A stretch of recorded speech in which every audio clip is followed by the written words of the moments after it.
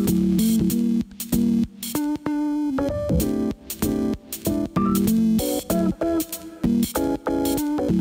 hey guys, what's up? It's me, Andreas from Camber Sports here in Whistler, and today we're here to talk about the K2 Simple Pleasures. I had the pleasure of trying this thing out last season on a demo day, and it was a very fun board for my style of riding. It's a great freeride inspired snowboard, and it definitely has some surf inspiration to it as well. You can see it's got that really big front shovel, and the front shovel is obviously tapered and a little bit wider than the tail. That makes for a board that A, gives you very good natural float, so the board always wants to plane out of the snow, and you get overall very good floatability out of a snowboard like this. And then that tail being a little bit narrower makes the board very easy to sort of pin around and arc a quick turn. The camber profile on this guy has a setback camber, so the board is definitely directional. The camber is farther back in the board, sort of in this section back here. The cambered portion of this board makes the board feel very lively and energetic. You get a lot of rebound, you get a lot of response out of this board. I myself took it through a tree run. The second I got into the trees, I noticed that it was super nimble. It was really quick and easy to arc around on. This board also has a volume reduction story to it. So it's designed to be ridden about 5 to 7 centimeters shorter than you would buy a normal snowboard. And that's because it's much wider overall. In the 156, it's a 27.1 waist. This board accelerates at carving on groomers. Because of its sort of pintail shape, it's very easy to arc around, it's very easy to cut a tight turn. It's in the mid sort of 7s as far as a turning radius is concerned. So about a 7.4 turning meter radius on the smaller one and a 7.7 on the bigger. That tight turning radius makes for a board that feels very nimble, very quick turning, and also very maneuverable when you're on a track full of a lot of people. This board sort of has a surf-inspired shape to it as well, so it's very easy to get those tight, nimble, quick turns when you're in trees. And you guys know that I love tree riding, so this is a perfect board for my style of riding, especially here in Whistler. It's a super fast base on this guy, and it does have a bit of base structure to it, which is great for holding wax and great for getting that speed on a flat spot. And it's their carbon-infused sintered base. So it's their sintered 5500 base, and there is a carbon additive in this base to make it extra fast and lightweight. So it definitely hauls, it accelerates nice and fast. It's very nimble feeling, great quick arcing turns.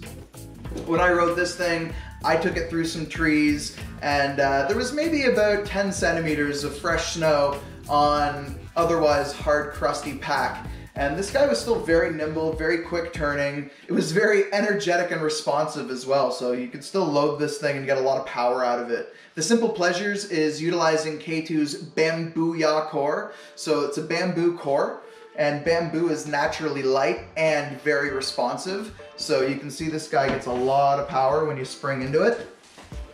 And I would say it's on the firmer side of medium, you know, maybe like a 5.5, 6 out of 10 flex. Good for holding up its speed, but also, you know, pliable enough that you still get that freestyle element out of the board. It's still very fun to ride. It's still a board that can press. You can still get an ollie out of this tail as well. You can see here in the tail it's notched out slightly, and that just helps the board to sink in the deeper stuff.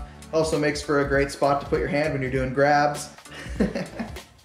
K2 utilizes a feature called tweak end, which is this idea that their tip and tail are just sort of gradually rockered up, and you get a bigger surface area here for loading an ollie, for doing a manual or loading a press. That camber underfoot gives the board that lively, energetic, responsive feel that you would expect out of camber. Great for loading ollies, great for landing jumps, good for overall carvability when you're on the hill.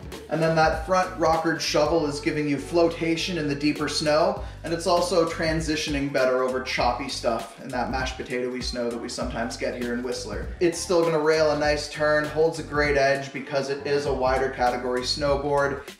You can really feel that bamboo core in this guy. It feels very springy, it feels very responsive, it really wants to load you back up. It really wants to spring you back up out of your last turn and rebound you around, so it's very energetic feeling. You get a lot of liveliness out of this board. Yeah, I would say that this board's a great daily driver for someone who's, you know, looking for that resort board that can handle powder but can also really rail a great turn on hardpack. And what's nice about it is it's volume reduced so that You can buy it a little bit shorter, and it feels super nimble and surfy when you take it into tighter areas like trees. The other nice thing about a wider board like this is that you can put bigger sizes on this snowboard as well. So if you're that 12 plus sort of boot size, you don't need to worry too much about toe overhang or heel overhang. It's naturally a wide board.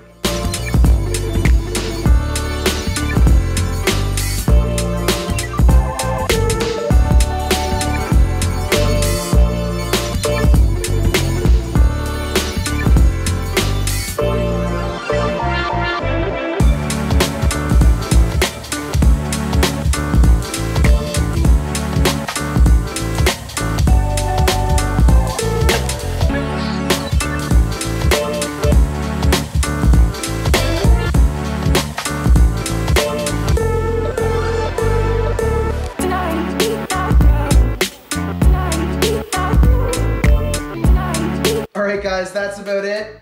I really enjoyed riding the Simple Pleasures. I think it's a fantastic snowboard by K2. One of my favorite K2 snowboards and definitely one of my best of tests from last season.